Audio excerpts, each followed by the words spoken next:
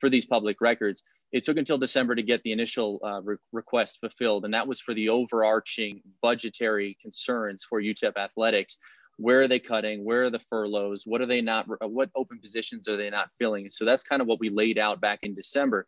But the one thing that stood out, and obviously what a lot of people want to pay attention to, are the salary reductions for the two highest paid head coaches in Dana Dimel and Rodney Terry. So that was just an estimate back in December. But when I interviewed Jim Center back then about that story, he couldn't definitively say who was taking what of that, or in fact that would be the final number, because everything wasn't signed, sealed, and delivered, because obviously they have to go back and forth with their respective agents and also with the university system as well. So we finally got that finalized, and I have the documents in front of me. They finalized that on January 7th. And so that's why there was the delay initially. But this was signed by Rodney Terry and Dana Dimel back in early December. So I think that's important to note in the context of all of this, because the timing of when it comes out now makes it seem like he's getting the extension as of yesterday. But in fact, this was agreed upon back at the beginning of December as part of, okay, we need to assess this budget and these concerns. What are you guys willing to take?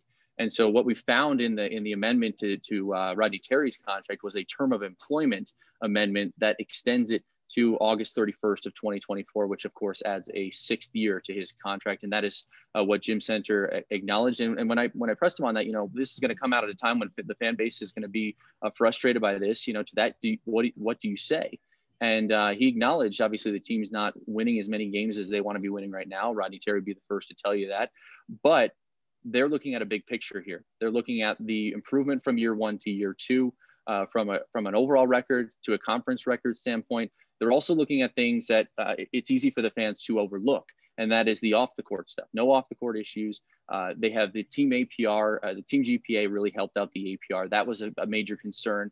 They were dangerously close when it comes to APR score a few years back before Rodney Terry came in here. And so he's really helped lift that up. And so they're looking at the big picture, and that's ultimately what Jim Center said in terms of why he offered this contract extension. Absolutely. And what's also kind of interesting too, Eric, in the timing of this is, I don't think this was something that was just discussed and signed in December. I talked about this earlier. I think this was something that goes all the way back to the summer. And as those discussions and conversations go, this was probably something UTEP was hoping they could get done in the summer, but it's never that easy. You're dealing with the Texas Board of Regents. You're dealing with attorneys. You're dealing with that whole process. And suddenly what you think might be a done deal comes back. It has to get reworked and reworked. And finally, when it gets signed in December and processed, we could be talking about something that ultimately was 4 or 5 months old. So really, you got to look back at year 2 or season 2 for both of these individuals to realize that's really when this started to be, be coming around. And not only that, I think it's also important to note that one or both of them could have said thanks, but no thanks. They could have said that we're not interested in taking a salary reduction.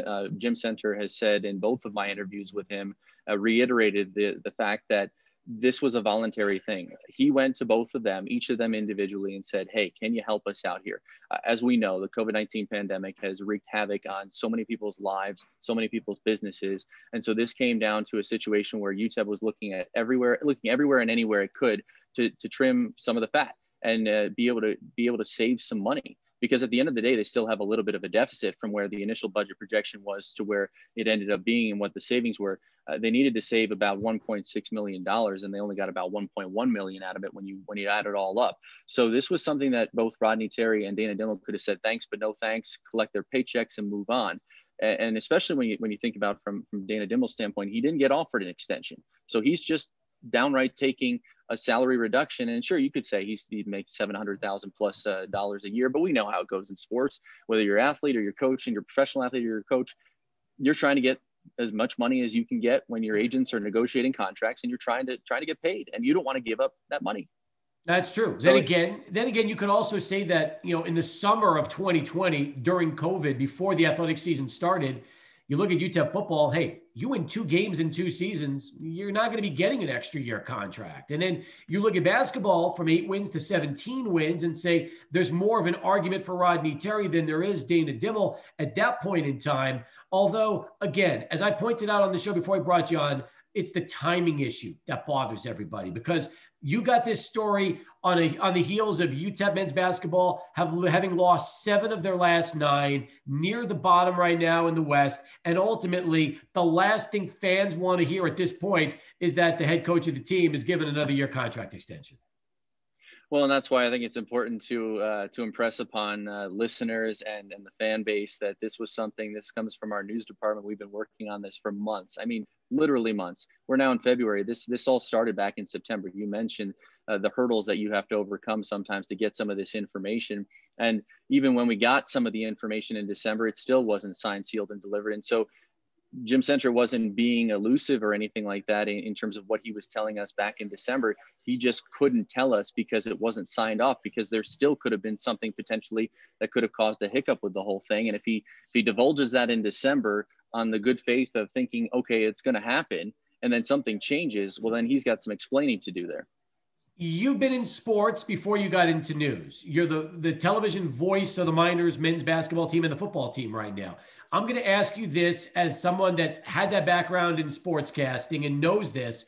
Once this contract was signed and finalized and everything was approved, should the university have just released this on their own once they immediately got it back? Or in this particular case, waited for somebody like you in KVIA to request it, and it breaks that way? I know you don't want to hear a non-answer from me, but I think at the end of the day, that's UTEP's prerogative. I think they can choose to do how they want to do it. And in this case, they're very, I think you mentioned it earlier. I was able to catch a little bit of your show at the top at 4:00. This is not something you just send an email and you get a response, and you can just get a contract. You have to go through the process, and this is state law.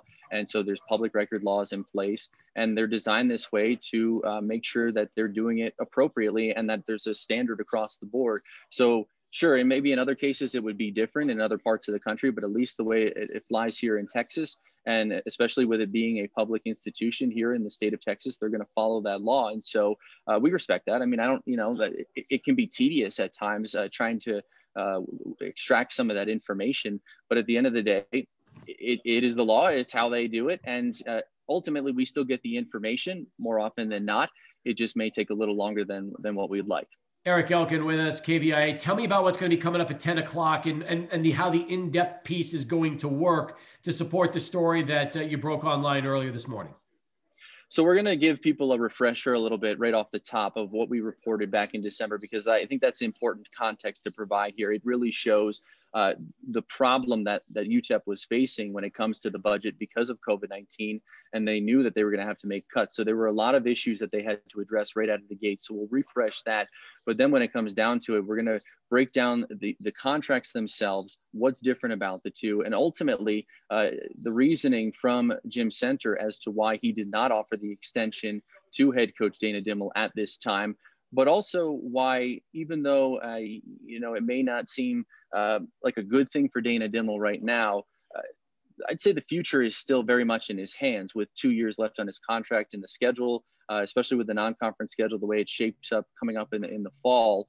There's some real opportunity for this team, and I think we saw some glimmer of that this year with that 3-1 start they had, and then everything that happened with UTEP football was just insane, quite frankly, with the number of postponements, cancellations. No one would come to play in the Sun Bowl, and then UTEP finally plays a home game, but it's in Denton. I mean, it really is. It really was a wild ride of a season. I mean, you and I had been messaging back and forth throughout much of the fall, just trying to figure out whether or not I was calling a game that weekend because we didn't know what was going to happen.